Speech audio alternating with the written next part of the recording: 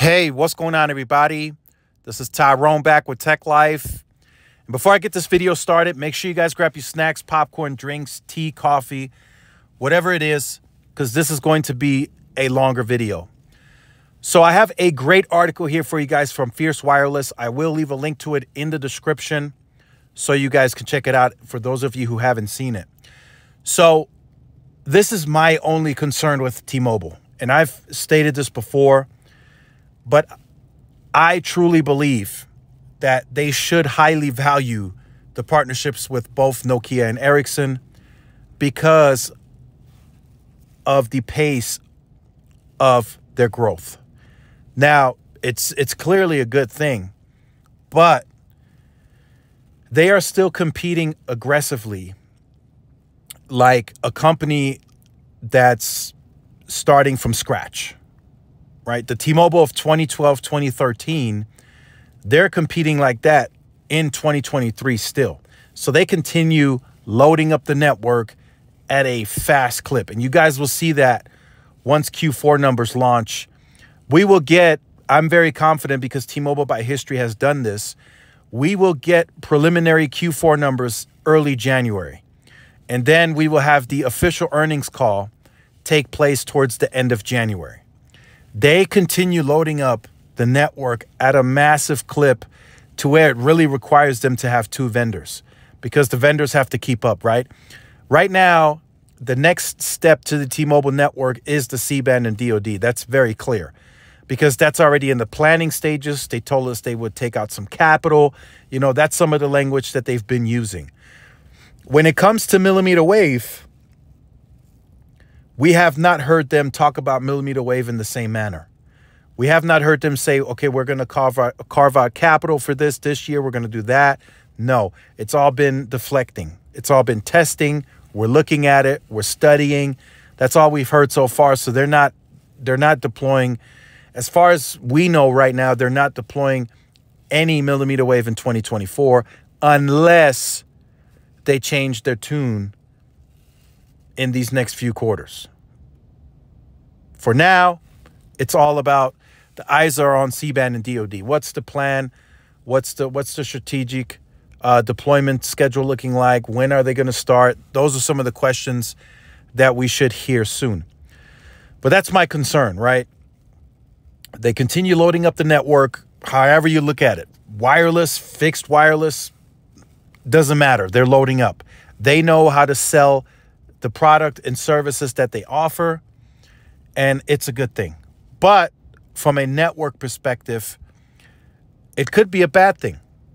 And that's my only concern. And before we get into 2024, we're only a few weeks away. That's something that I wanted to list of my concern moving forward into 2024. You guys have heard me talk about T-Mobile in the M&A space. You've heard me talk about them having a big 2024 in terms of continuing to grow, which is the negative that I'm talking about in this video. But eventually, the network can only take so much. You got to remember, they've been growing and talking about 5G since 2020. So their 2.5 is somewhat saturated. It's still performing great, but they already have a lot of usage on that side of the network. So as they continue their path to growing as fast as they have been, you know, eventually, and I'm not talking about just next year. This could take till 2025, 2026. But we saw this happen during LTE. Towards the end of LTE, I remember 2017, 2018, that network was drastically slower. And that was over several different markets that I tested. I tested it around that time in Phoenix. I went to Vegas. I went to San Diego. Here, it was drastically slower. I couldn't even use T-Mobile on the Strip. And the reason I know, because I checked the differences, right? I was in Vegas, and this was outside. I was doing below a megabit per second when the Strip was packed at its peak. At 5 a.m., same area, I did 300 megabits per second. So the network was just totally overloaded. Even with the assets they had back then, they had AWS at 20 megahertz. They had PCS at 20 megahertz. They had band 12 at 5 megahertz. Even with those assets and the the decent density that they had, they still couldn't manage the crowd. And it started to trickle here into El Paso, and that's when I left T-Mobile.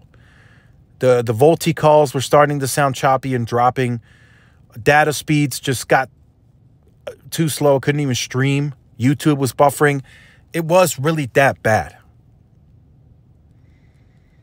So I just don't want that to happen again. And right now we got a different type of monster of a usage coming from FWA, and they continue selling that.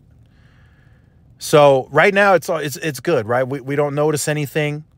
2024, they will continue striving. They will continue growing the capacity. 10 gig circuits are going in the ground. So that's all good. And that's what's needed for them to continue growing the way that they have been. And there's no slowdown in sight. I'm hearing 2024 is already setting up to be a big year. They will continue to compete just like they have in this year and last year. And if you look at their guidance, you shouldn't think any otherwise. Their guidance shows you that they're going to continue growing this company. And that's in rural, enterprise, small business, home broadband, wireless, whatever, metro. They are going to continue growing this company at the same clip.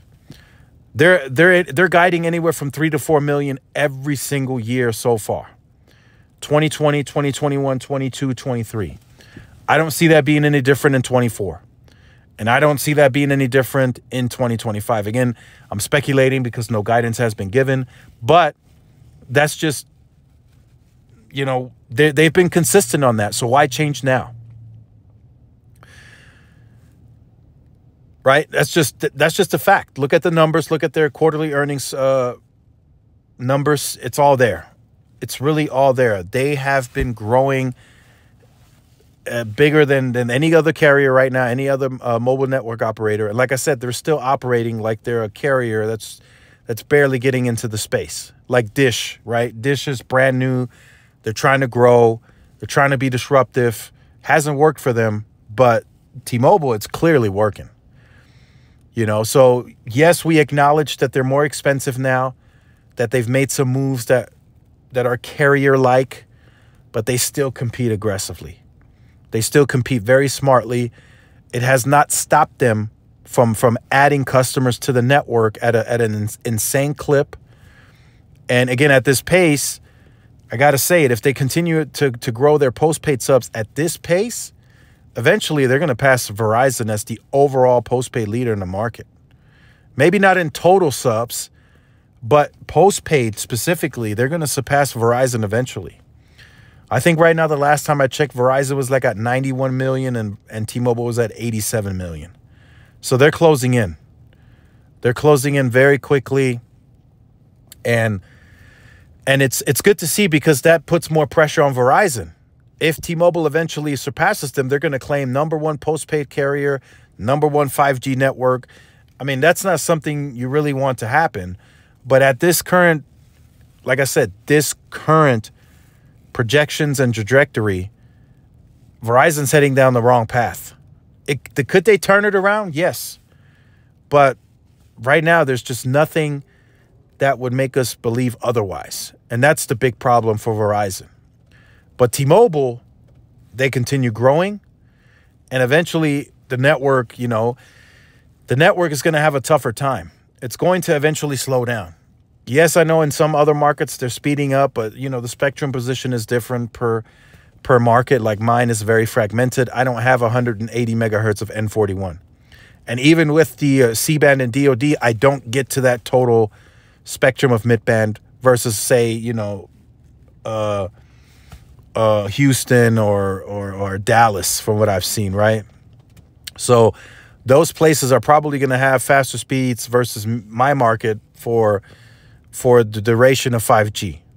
You know, unless they all of a sudden decide to throw millimeter wave into this market, I don't see that changing. And I've stated this before in previous videos, their densification here really didn't improve much with the Sprint Keep sites. They got like maybe in the city, like maybe 4 or 5 Sprint Keep sites, and that's it. You know, that goes to show you that they were already much more denser than the Sprint network ever was. And moving forward, to really make my concerns go away, I really need to see them really build further densification. I need to see C-RAN going up in very specific locations.